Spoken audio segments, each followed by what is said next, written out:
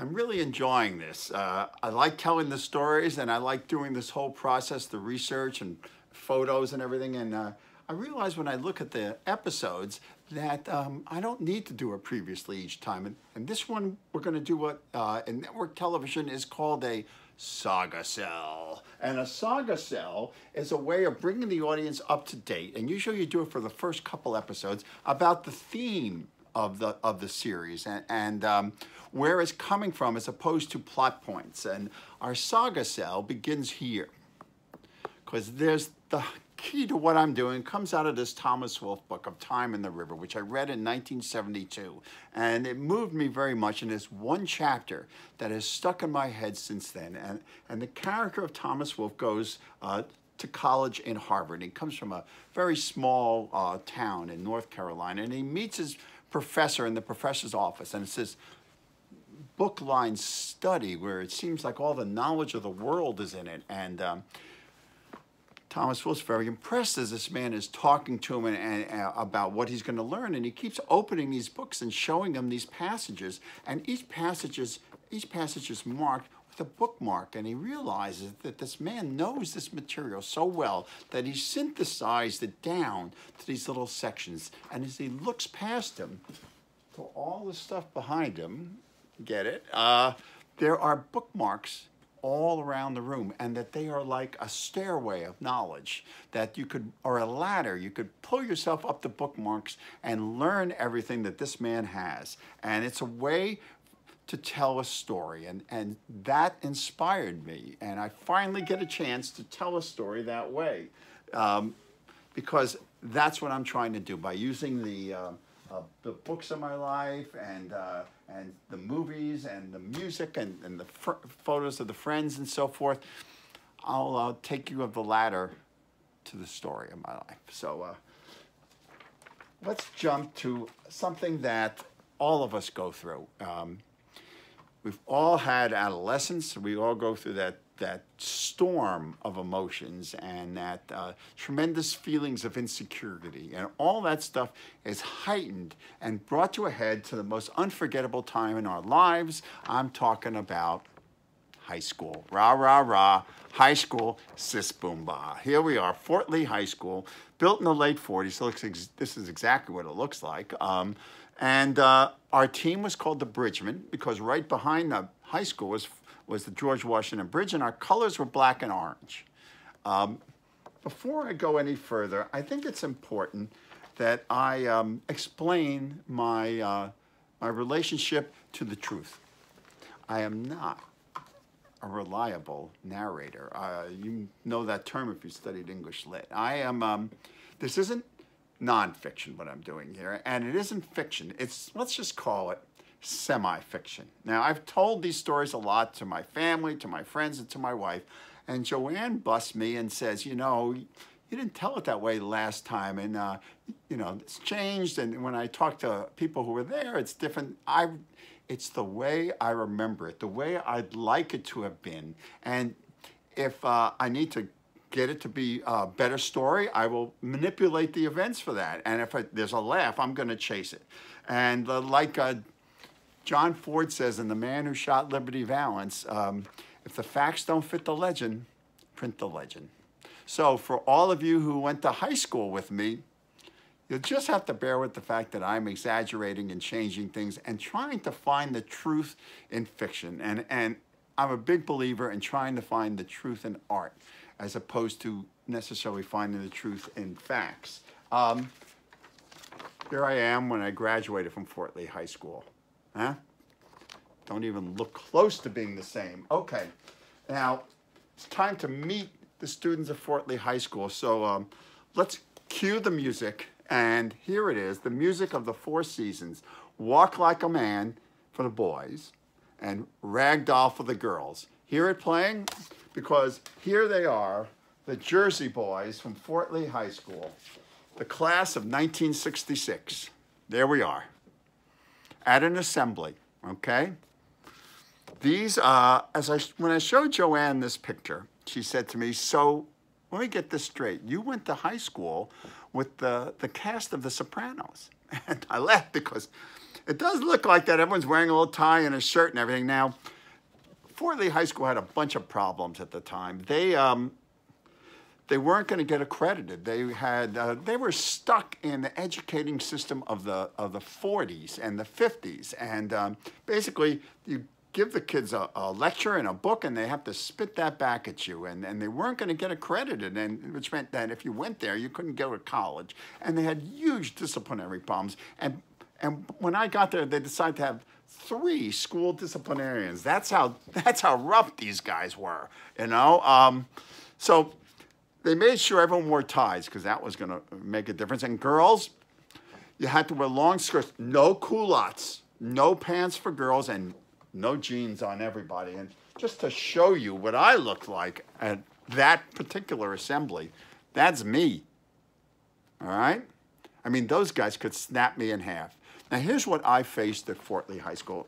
You know, I was a big reader, and I wanted to read the books in the Fort Lee High School, you know, library, and I was kind of a B student. I couldn't spit the stuff back exactly as it was, and I also tended to dream out the window. You know, I got this thing where, you know, he could be so much of a better student if he only applied himself. But I was more interested in other things. Like, for instance, I read in the New York Times this list of the best books since World War II, and look at this list. It's got Catcher in the Rye, Naked and the Dead, The Invisible Man by Ralph Ellison, Go Tell It on the Mountain, Herzog by Saul Bellow. You know, I'm sure there's a John Updike book, so I immediately bring this list to the library and to see what books they have there, and they don't have any of them, none of them.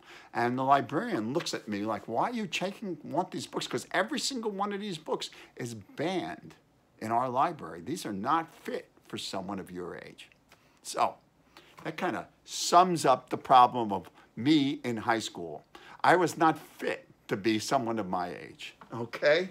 So just to go back to how rough this school was. Now, these guys loved trouble, you know?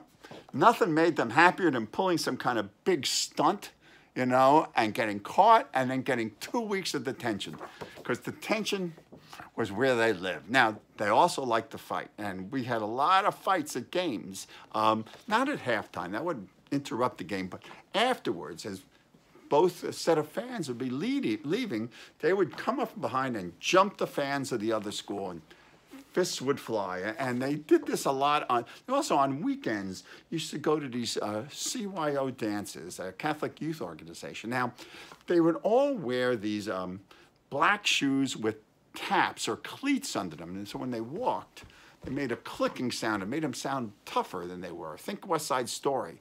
And at these dances, they'd get in fights and come in Monday and show off their knuckles being scraped or their bruises. And one of them, Anthony Del Vecchio, I think he's in this, yeah. Here's Anthony. Anthony Del Vecchio came in on a Monday morning with a bruise shaped just like a horseshoe. He had been in a fight with a guy with horseshoe cleats, and the guy had kicked him right in the face. Now, Anthony had his own horseshoe cleats, and when I said, does it hurt? He says, you should see the other guy, and he meant it. The other guy, I think, suffered from that. Now, you, of course, never went into the men's room at Fort Lee High School because there was a smoke-filled obstacle course, you know, where cherry bombs went off, and kids would steal pinballs from machines and throw them against the wall, and they'd zing all around. Now, another legend, just to give you an idea of what our students were like, think of someone like guys in that row, the Sopranos, and there was a sense of pride in Fort Lee High School about how long it would take to have a class get rid of the substitute teacher. It would drive the substitute teacher out of the room with bad behavior, loud, you know, jokes, et cetera, and this was going on in a plain geometry class one day, and this substitute teacher was having a real tough time with one of these guys, and she got too close to him and got in his face a little bit with a little too much anger, and he took the clip on his notebook, reached out and clipped it on her nose, right? And she's standing there with this clip on her nose, blood dripping down, and he, of course, walks to the window, opens the window, and jumps out the window and cuts school. Okay. That's what it was like at Fort Lee High School. Now, I say this stuff, and I say this stuff, okay, with love and respect, because here they are today. This is the class of '66. Here they are then. And here they are today at the last high school reunion, okay? I know them all, and I like them all, and I still stay in touch. So, you know, I'm saying all this stuff, but on the other hand, this guy lives within me. Okay. The fears, the sense of insecurity, the things that I remember about high school, the most fearsome, because let's go right, you know, here's the good news, here's the bad news. Let's go to the worst news of all. And it's a three-letter word, all right? Can you guess what it is? Gym. Okay. Gym at Fort Lee High School. I don't know how to describe it other than to show you our gym teacher, Mr. Spence. Now, Mr. Lloyd Spence was the head of the department and the director of athletics, okay? Doesn't he look athletic to you, you know? And he ran the gym class the way that Otto Preminger ran the prisoner of war camp in Stalag 17. That was Mr. Spence, and his idea of like a big gym activity for himself, you know, keeping in shape would be to smoke an unfiltered Camel while we were doing athletics. That was kind of what he did. About 10 minutes into every class, he would say, "Oh, you guys doing great," and he'd light that Camel up and disappear into his office while, for instance, cross country, which was a big thing in the fall, we would run twice around the track, you know, and just as we were heading out into the park, Mr. Spence would go off and smoke his Camel, and the Sopranos would run really hard for that first 2 laps and stay near the front. And as soon as they got out of Mr. Spence's sight, they'd go to their favorite hiding place behind some trees, and they'd have a smoke till the rest of the class had run the course. And as the class came around for the end, they'd run out from behind the trees and race them all to the finish line, and not even breaking a sweat, finish in the top 10. That was kind of the way things worked. Now, for instance, any sport which involved equipment of any kind, whether it be softball or whatever it was, as soon as Mr. Spence left, that equipment would become weaponized, all right? Get the picture? Because I'm going to tell you something, a sport that Mr. Spence thought was a really good idea for us. And when I say it, now that you know the character of these guys and the school and the atmosphere, the name of the sport that he gave us, you ready? Archery. That's right. He gave those guys bows and arrows. Now, believe it or not, I was really good at archery. I learned archery because it was a major sport at Jewish summer camp. You know, at Zionist youth camp, archery was a big deal. More about that later.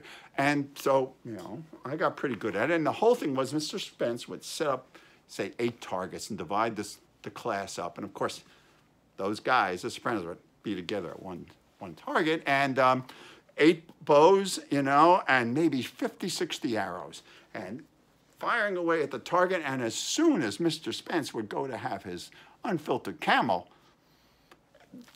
the Sopranos would confiscate all the bows and turn on the rest of the class. And the whole thing would turn into the Hunger Games, okay? We would be hunted down. And they happened to be terrible shots, you know. But, you know, the class would scatter as they fired bows and arrows. And, you know, they'd cheat, of course, and mark their cards as all bullseyes. But that's nothing. Nothing compared to the sport that Mr. Spence invented. And I think its basis is in those obstacle courses that you see that Marines take. And here's a picture of our gym. Now, this was taken recently. They didn't have the air conditioning then. It's a small room with as you can see, the basketball court, there's no out of bounds. When you go out of bounds or you're fouled and pushed out of bounds, you smack into the wall. Okay, there's a metaphor there for you. Now, up there is the bleachers, and that's where like the fans of the home team, the Bridgemen fans would be, and the cheerleaders were on the side, and on the opposite side would be the visitors and their fans. And for this particular sport, this wall would be covered in tumbling mats, and this sport is called climb the wall. Okay, so what was climb the wall?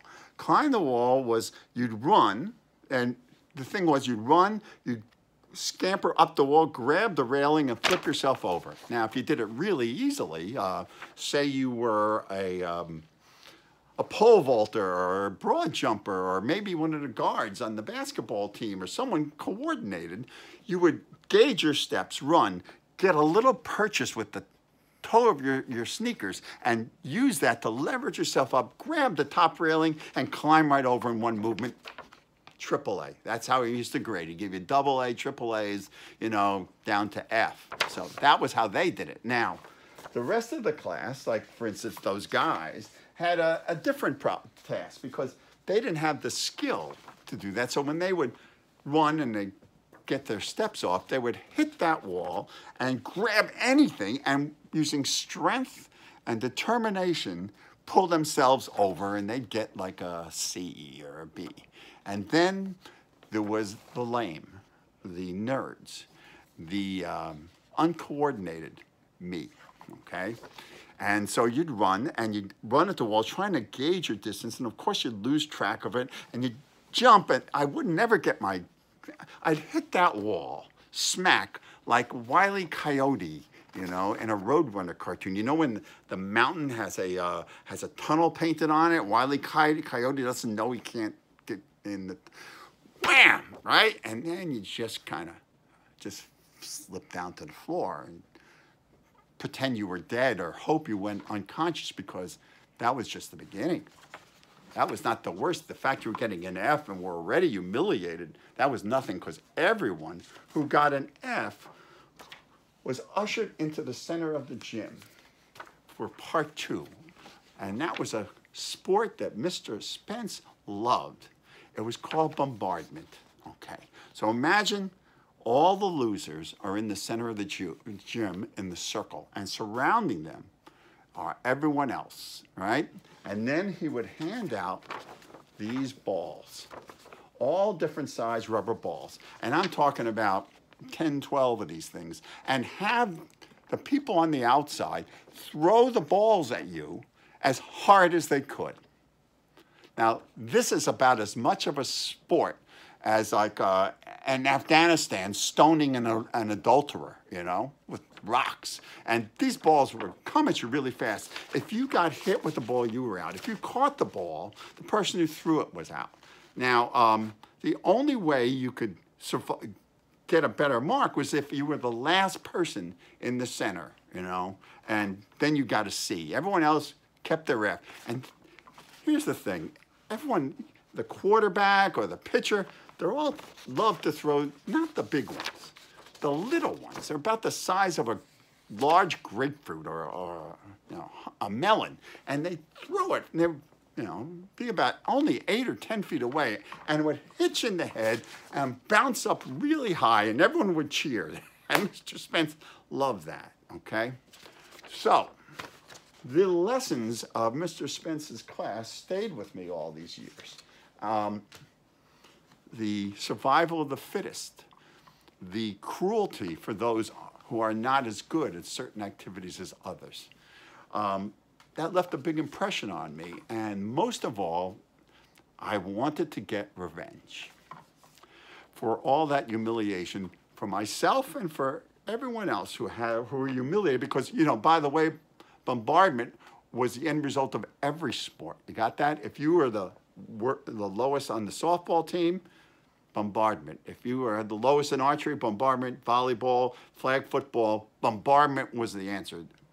They feasted on bombardment a couple of days a week. Okay, so this is like I graduate in '66. Let's jump forward 12 years, and I am making this movie called Rock and Roll High School, okay? Now, I have a character who is the old principal, who's going to be replaced by Mary Warnock, by Miss Toger, and I need a character who is so old and senile and incontinent that they've got to replace him. And I named that character Mr. Spence, and he's sitting at the table during the meeting, and they got a bowl of oatmeal in front of him, and they're feeding the oatmeal, and it's dribbling down his chin. And he is the head of the Department of Athletics and the school disciplinarian and the outgoing principal. And I needed to cast someone for that part. So here's Grady Sutton. See what I'm getting at here? Grady Sutton was in a lot of W.C. Fields movies. He was a wonderful character actor. This was his last part. And surprisingly, he looked so much like Mr. Spence. And in the scene, after he gets his oatmeal and the meeting's called to adjournment, he falls over, splat, into his oatmeal, and his face is covered with oatmeal in a big close-up. Revenge. Or, as I like to think of it, bombardment du cinema. Okay. Now, when you think of the 60s, you think of only one thing. The times were a-changing. This is my first Bob Dylan record, you know, and I played it to death. I love this record. It served my sense of righteousness, okay? Songs like, of course, The Times Are A-Changing, and With God on Our Side, and When the Ship Comes In, and Only a Pawn in Their Game. And I actually wrote the words out to The Times Are A-Changing and put it on my wall and locked my door often as night because I went through the terrible teens, playing the music loud, you know what I mean? And when my parents had company over, she would have the Mahjong girls over. They would, you know, have a nice piece of cake and a Danish and a little coffee. And after the game was over, they'd walk around. My mother would show, this is my sister Claudia's room. Oh, it's so cute and everything. And they'd come to my room. And when I heard them coming, I'd turn up the music really loud. And they'd try to open the door and they'd hear me playing the song. And then they'd read the words on the sign that I put up outside. Come mothers and fathers throughout the land, don't criticize what you can't understand. Your sons and their daughters are beyond your command. Your old road is rapidly fading. I mean, I was anti-bourgeoisie, and they would read this one time, and they just started laughing. And they read, oh, the times are changing. Isn't that cute? And I'm sitting inside, and I'm just like, wow, I was burning it and mortified. So much for my anti-bourgeois across the generation gap drawing of the lines. But I was getting into folk music.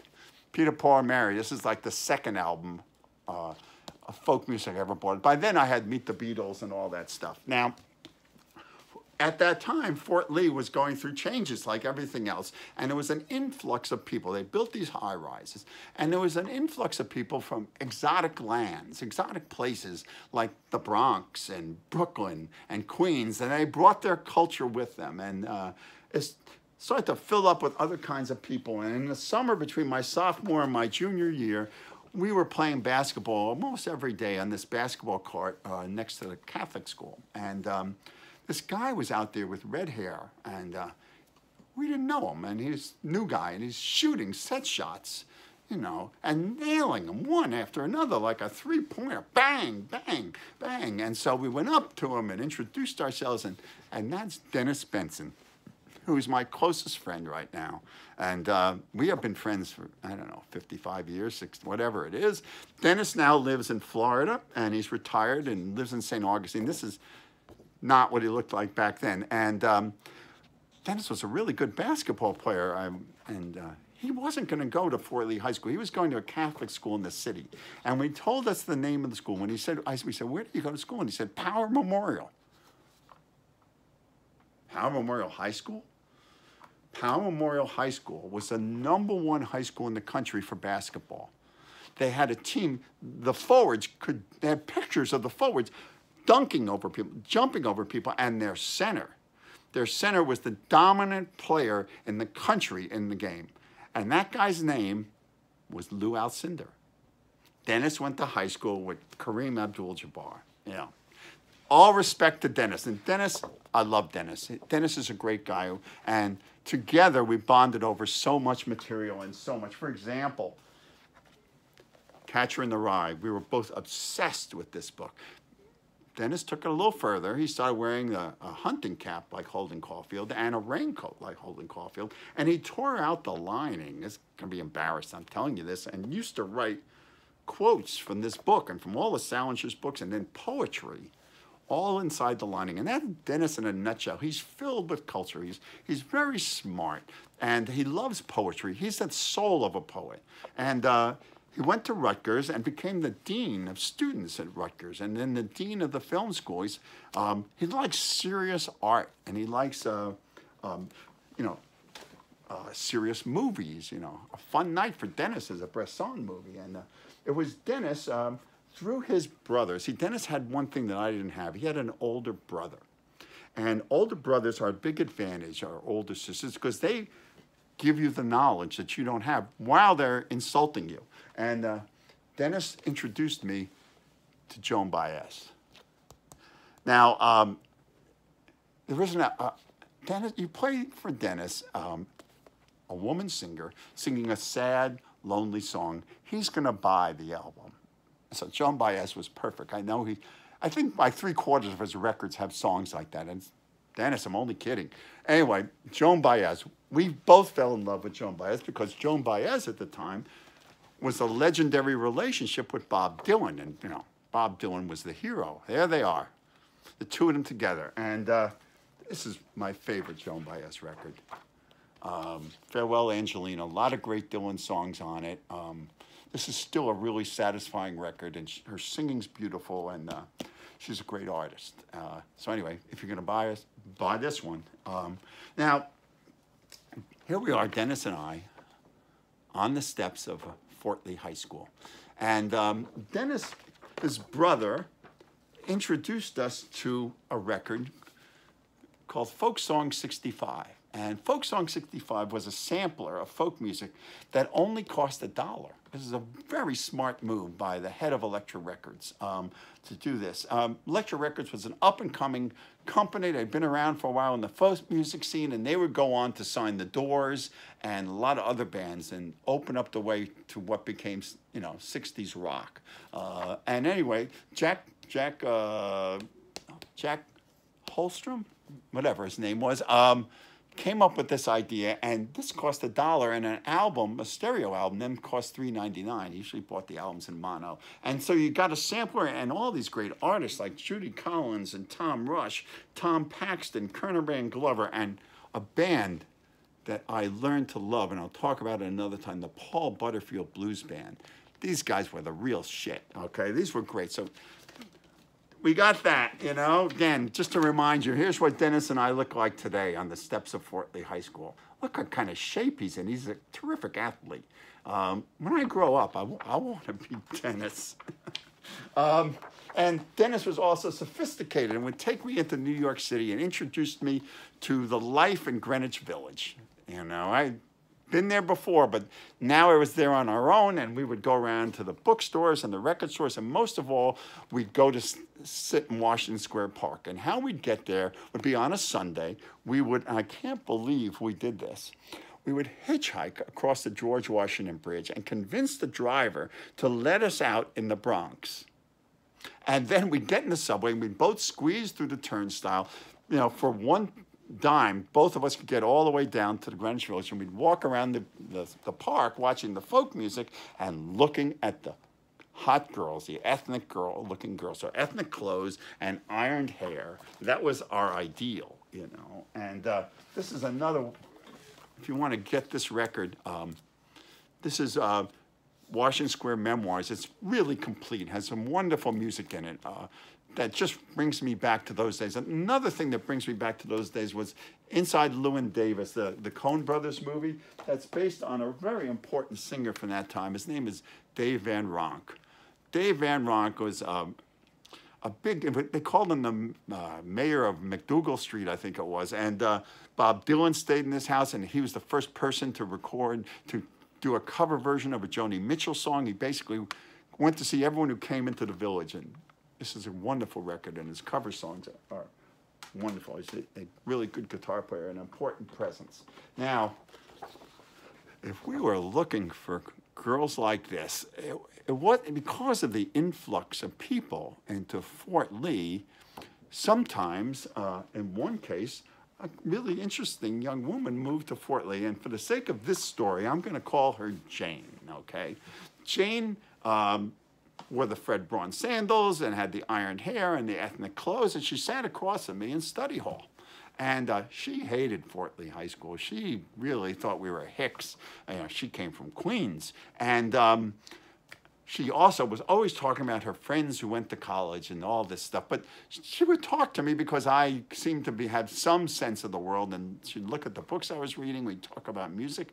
And a very big decision I made about Jane. I asked Jane out on the first date I ever went out on.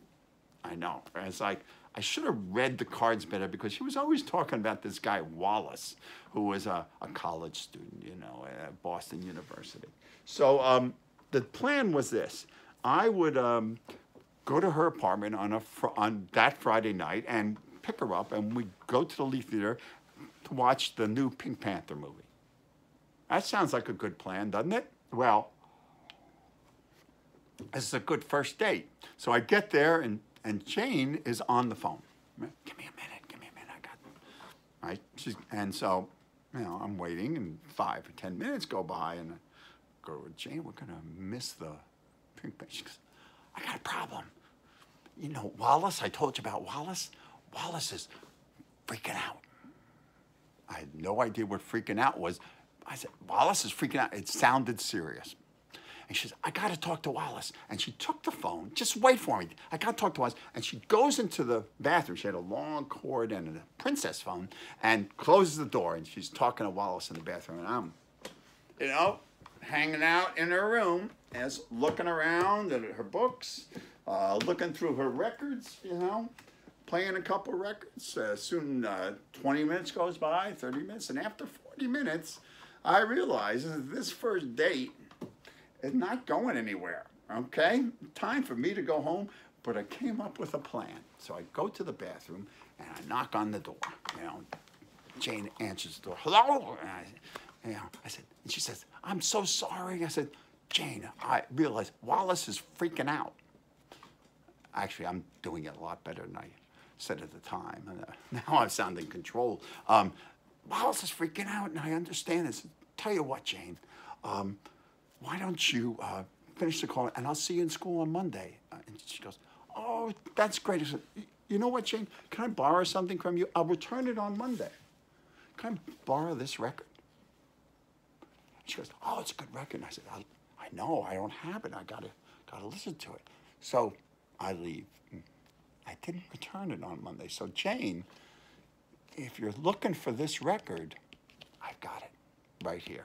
And a little song for you, Jane, because of my first date. It's on this record. It's called It Ain't Me, Babe. It ain't me you're looking for, babe. No, no, no. It ain't me, babe. It ain't me you're looking for. And also, my back pages. I was so much older then. I'm younger than that now. So thank you, Jane. All right. Now, something else was in the air at those times, and that was protest music. This is Phil Oakes, and this is an album, anti-war record called I Ain't Marching Anymore.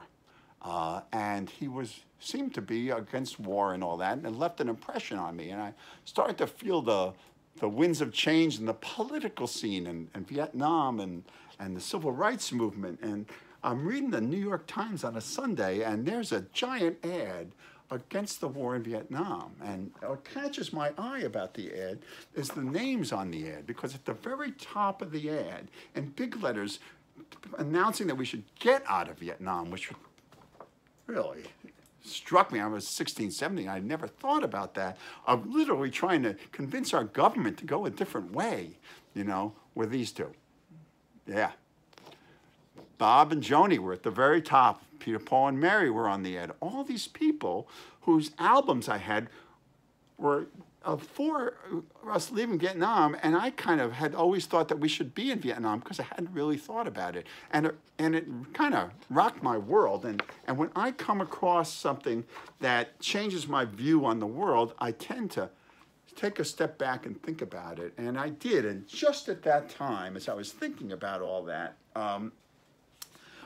I had a world history teacher named Mr. Kelly. Now, Mr. Kelly was American history, world history, and the basketball coach, and an ex-Marine.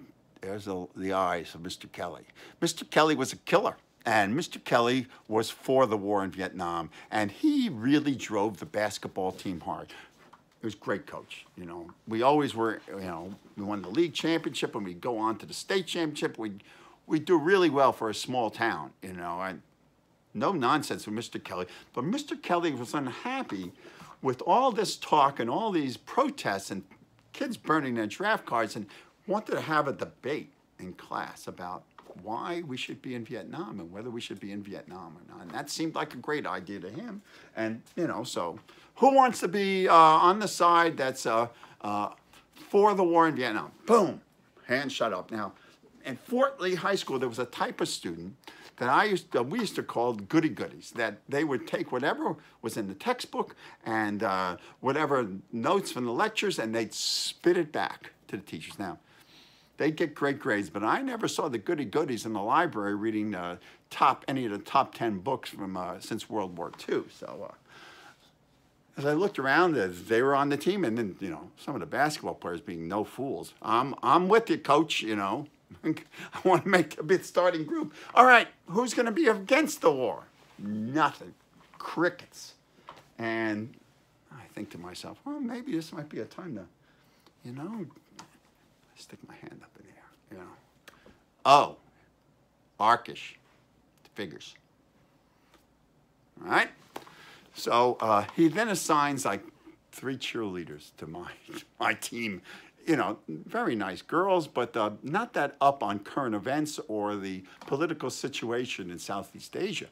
So I did what I go to the school library, nothing, you know, nothing worth, you know, what I needed. So I go to Greenwich Village, and I'm in the village, and I start buying books at the A Street bookstore. Remember that one, and Sheridan Square bookstore, and, you know, more information than I could need against the war. You know, you go up to someone in that part of us and say, you got anything about why we shouldn't be in Southeast Asia? Boom, you know, Village Voice. I had never read anything this radical. I mean, The Realist is another one I got. I mean, I can't even tell you what's in The Realist. It's so obscene.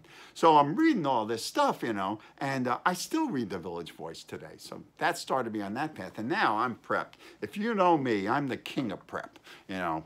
Anyone who works with me knows I got a notebook full of notes. I'm ready to go. The day of the debate, Mr. Kelly sets us loose.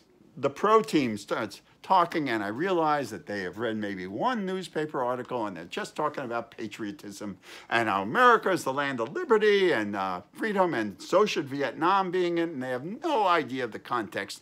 And I start giving a speech how Vietnam is a country where many countries have tried to take them over, and it is part of their culture to resist it. And it's their country. We should let them live the lives and have the government that they want. All right. So now it's like the time where pro and con, and whatever they say, which is, you know, 5 seconds, 10 seconds, I'm nailing them with the facts. And, you know, the CIA appointed a government, you know, and the CIA infiltrated the Viet Cong and killed off the leaders, and napalm is burning the skin off the peasants. And Mr. Kelly is getting kind of pissed with me, you know. And now when it's the summation, he steps in and takes over the debate, and he's throwing things at me about the domino theory and communism, and you don't believe in you know.